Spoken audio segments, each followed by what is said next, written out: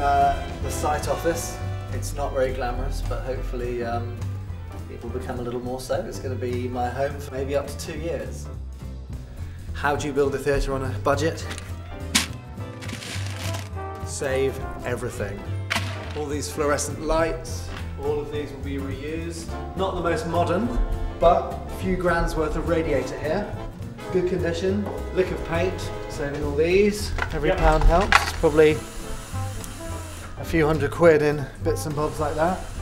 That whole floor is coming out, so that will be the circle of the main house. Yep. And this will be the studio with the roof raised. Believe it or not, I'm on stage. And there's my audience. Funny feeling, well, when I'm standing here in 18 months or 2 years' time on stage with all the seating here. Yep. And no ceiling above you. No ceiling, no pillars. I can't quite, well, I can kind of imagine it, but I can't really comprehend it. It's almost not real, it's just... Pretend. Yeah.